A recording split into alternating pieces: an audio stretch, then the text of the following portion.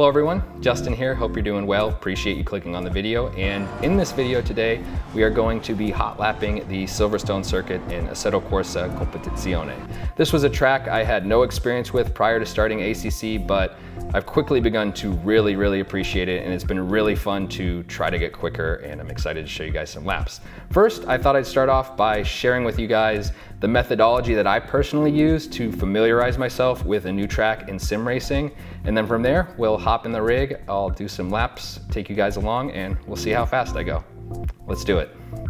So in Gran Turismo Sport, I had cone markers, basically braking points marked for me in the game, and I used to just use those to learn a new track, and it was all pretty simple. But in ACC and most other sims, you're not gonna have those. So for Silverstone, I had to approach learning a track in a new way, and what worked for me was using a video track guide made by a very good driver and content creator. Basically, I watched their video, pulled up a track map, and then literally took my own notes. And yeah, I don't know what you guys do, but this method seemed to work well for me. I'd be interested to hear in the comments if you guys think this is overkill, if you think it's just better for me as a beginner to jump out onto a track and learn by driving, or just how you guys learn a new track in general. It'd be cool to hear your thoughts. Oh, and one more thing, don't forget, always before jumping to a new track, it is imperative to engage in meditation for at least 6 to 12 hours. I like to drink all the various energy drinks that sponsor Formula One and motorsport in general while I do this. Meditation is going to be vitally important, primarily in that it's going to allow you to recognize that engaging with and viewing internet content is really all that matters and is the key to everything. And from there, you're ready to go. All right, and with that, we are ready to do some driving. Driving the BMW M4 GT3 car, which is a really nice, well-behaved, balanced car, by the way, for a beginner like myself. Let's go with aggressive preset. Let's run TC at 2. Power on, ignition on. This is a V6 engine, so it's not gonna sound as good as some of the other cars, but let's get a good benchmark lap. Into Copse Corner. Had to lift way too much. There's some fast sweeping corners in Silverstone. I find them really difficult, but also really enjoyable. Maggots, Beckett's, and Chapel.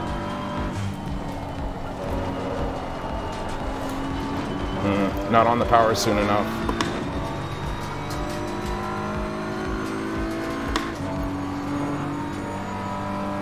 Now into Stowe. Brake at the beginning of this curve, but Stowe has been really difficult for me because I can just never quite decide when to get on the power. Takes some courage, or some skill, which I don't quite have at this point. All right. Onto the Hamilton straight.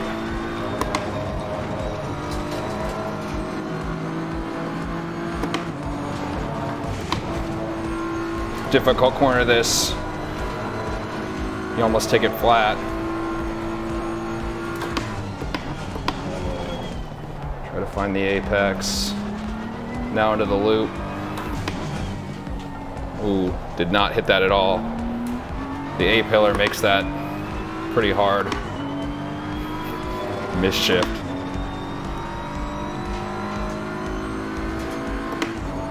Not a misshift, but I redlined it.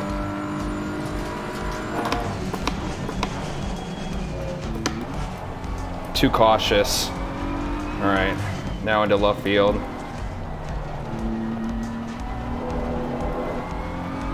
On the power too late, but left field always makes me nervous. I've ruined so many laps spinning out of that.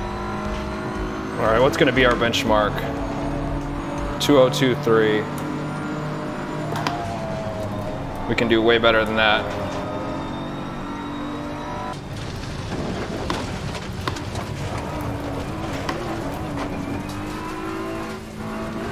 Wow, having a really good lap here. I will say, I don't know if you guys have ever tried to make a YouTube video or make a video where you provide commentary as you're driving. It's really hard. At least I think it's really hard, so I just do this for fun. If you guys have YouTubers that you watch who do this full time, don't forget to like their stuff, because not only is it hard work, but they've clearly got a lot of talent. And I had all of these corners memorized and all these straights memorized, but now that I'm got these cameras in front of me and I'm on the track trying to put in a good time, I'm literally just drawing a blank. It's funny. Where is my pace?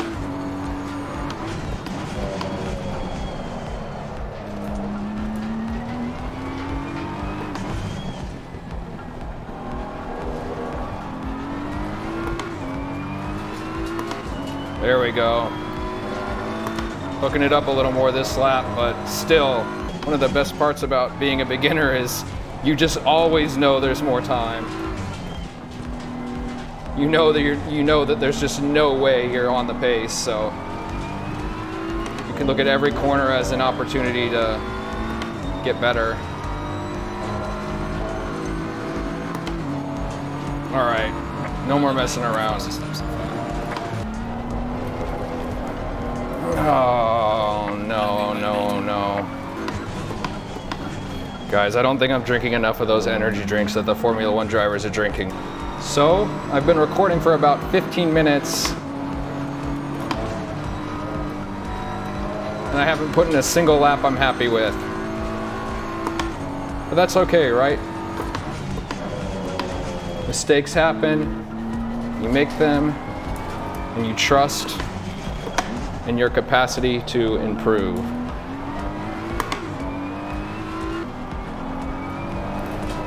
No. I'm gonna get some more speed.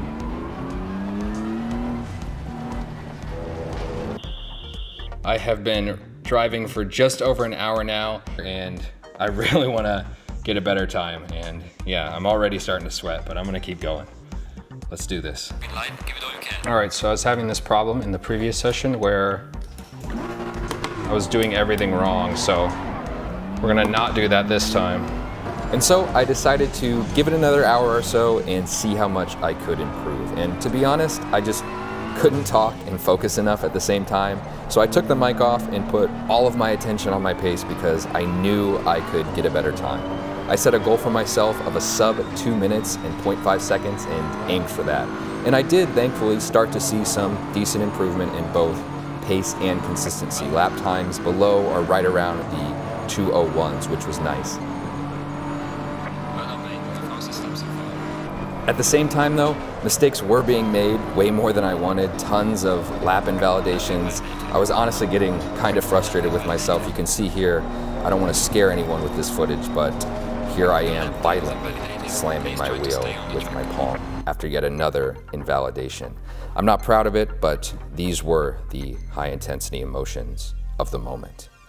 Anyways, about 90 total minutes of driving later, I was able to put in my personal best lap, which we will ride along with now.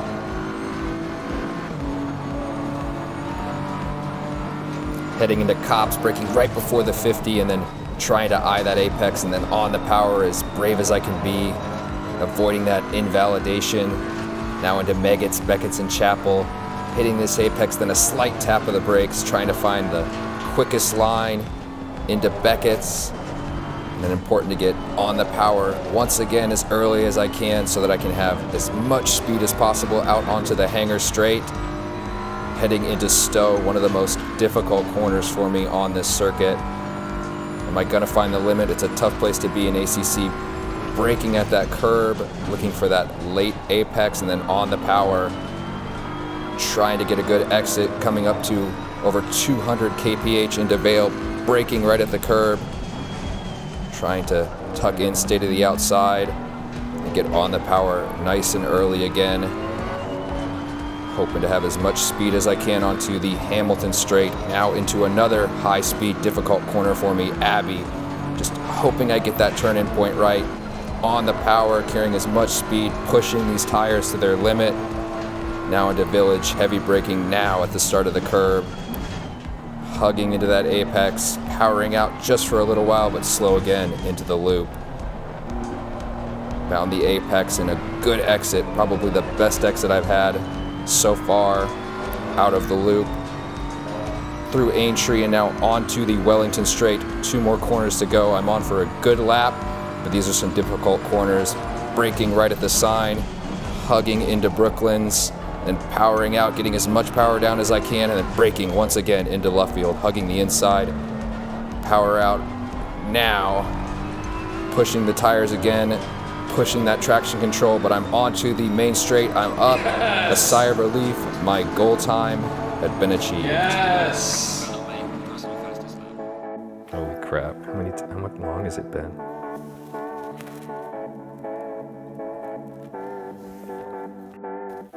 All right, so it is 2 hours and 15 minutes later, and the best time I was able to get was a 2-minute 0.40, whatever I put up here. But regardless, really happy to see that level of improvement, especially since the session was really rocky at the beginning. I couldn't seem to put together any sort of good lap, but did manage to focus up and seize that improvement, which always feels good. That's one of the nice things about being a beginner in this hobby is, you know, there's plenty room for improvement, and hopefully, hopefully more to come in future videos. But for now, I'll say thank you guys so much for watching. Don't forget to push the limits of your own hobbies, learn, grow, be happy, all that stuff, because life's short and it's worth enjoying. See you on the next video. Take care.